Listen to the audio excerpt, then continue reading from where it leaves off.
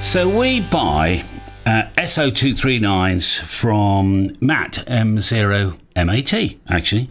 And a great service off Matt. He's got an eBay shop and other stuff. Look him up if you're after connectors.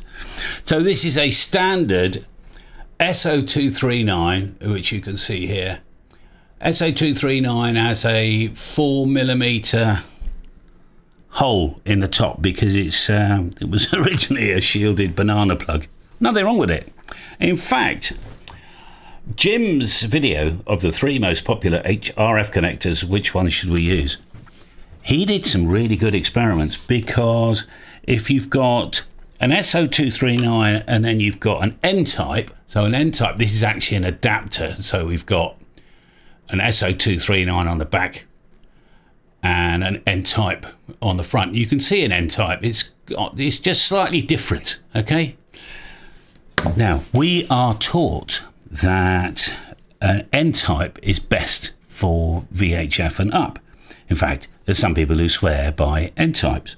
But Jim did some experiments, and unless you've got an exceptional N-type connector, you are better off sticking with SO239s. They're more reliable. In fact, there was a big contest station in the US that had N-type connector, replaced everything with N-type. A few years later, they replaced everything again with PL259 SO239 because it was more reliable. And on HF, you wouldn't be able to tell the difference. Watch Jim's video, if you because he had a load of N-types and he's getting variable results. That's the point. Not quite sure.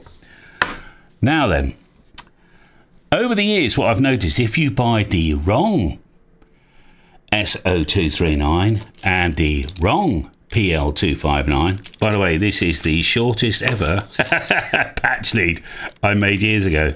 I was just a bit bored one day. I have used it once, I can't remember what for, plugging 2 bits of kit together. But anyway, this has got quite a long barrel and it only just fits. And you might have experienced this, where you screw on an SO239 or a PL259 to a SO239, and I can tell that is right on the thread limit, and I've nearly got a bit of tolerance. It's not quite mating, do you know what I mean? So it depends if the thread body on the PL259 is particularly long. Now this is, it's not messy and polony, but it's very, very similar, okay?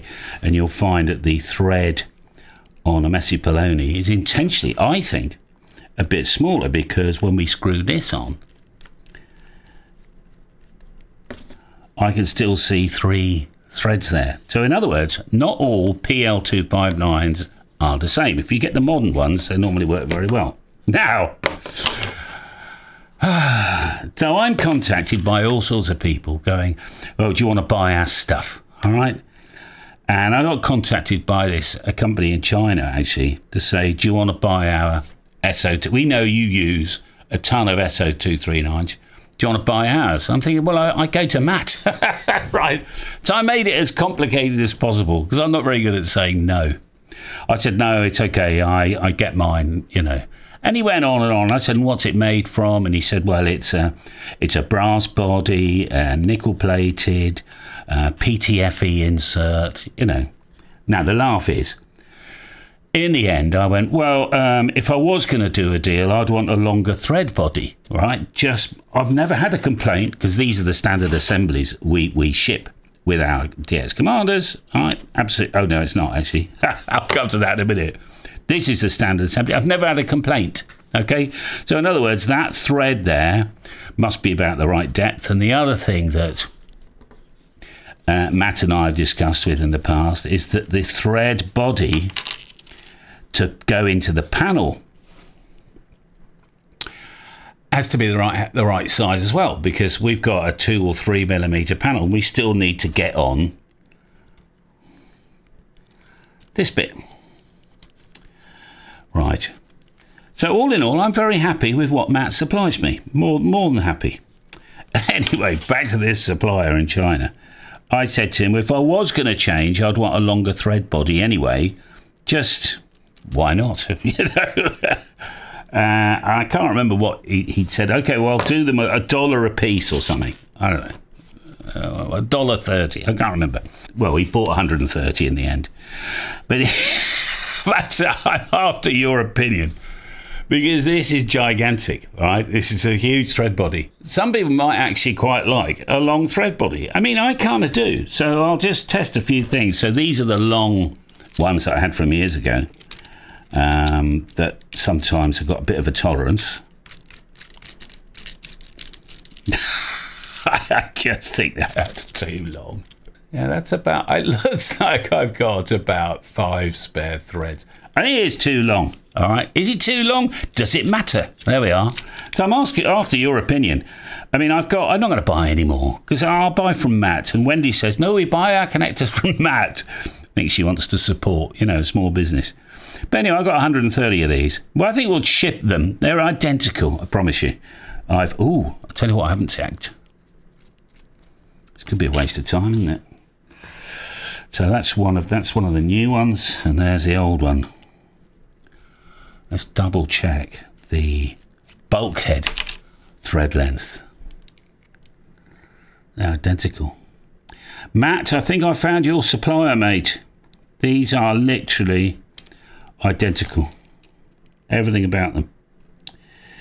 So, but anyway, Matt's a good guy. We'll carry on. We get a deal from Matt anyway, because he buys them, you know, millions.